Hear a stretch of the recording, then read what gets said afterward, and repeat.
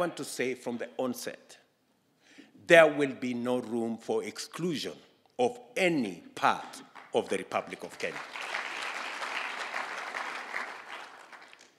We are going to govern in a manner that makes sure that no part of Kenya is left behind. No sector of Kenya is left behind. No community of Kenya is left behind. We're going to move together as a nation because the people of Kenya are already telling us that we need to change the politics of our nation and eliminate ethnicity from the equation of the leadership or governance of the Republic of Kenya. And that is, we are going to obey those instructions from the people of Kenya. With that expanded mandate, as I said, comes responsibility, which we must account for. And I will be leading this team in making sure that not only Kenya is united, but the delivery of government business is going to be to every part of the Republic of Kenya, making sure that if we move together, we can actually achieve more than by getting divided. And in so doing, let me just say two very important things.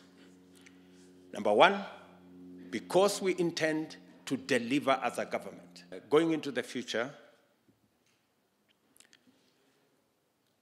our government must be accountable. We will shortly be taking steps to make sure that we run a transparent, democratic, but accountable government. And we have discussed here with these legislators and members of both the Senate and the National Assembly that we will be looking at the standing orders. It has not been possible for cabinet secretaries to be interrogated by the legislature. Some members of parliament have been answering questions in parliament. We do not think that is the right thing to do. And we are going to have a discussion so that we can adjust and amend the standing orders to make it possible for cabinet secretaries to get to the floor of the House and answer questions and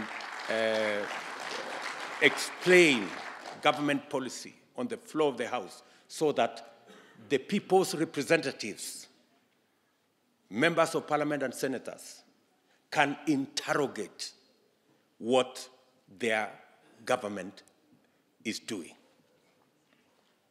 We do not think that it is enough for cabinet secretaries to go to committees of parliament. We have discussed with our speaker, and there is a possibility of us ensuring that we run an accountable government by making sure that on a daily basis, the people of Kenya, through their representatives in parliament, can ask questions, can interrogate government policy, government programs on the floor of the House so that we can be better accountable as a government. We will be speaking to many of the other issues as we move forward. We will be making our public policy pronouncements to guide the country in the direction in which we believe the country will move forward. And as I have said, we want to move the country forward at the earliest opportunity possible. We are looking forward to the processes that are now ongoing coming to a conclusion. Shortly, we will be suggesting members of Kenya Kwanza to the transition committee. I think we are doing that today so that the process of the transition can kick in and we can go towards concluding the matter of the election. The journey to liberate this country from state capture, conflict of interest, economic mismanagement has just started. And we are grateful to God that the man who has been given this task is equal to it.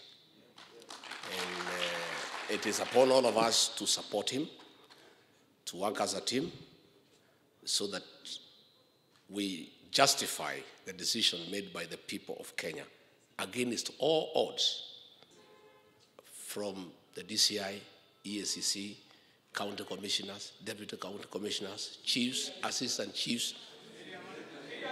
Yeah? I mean, we can't even believe it.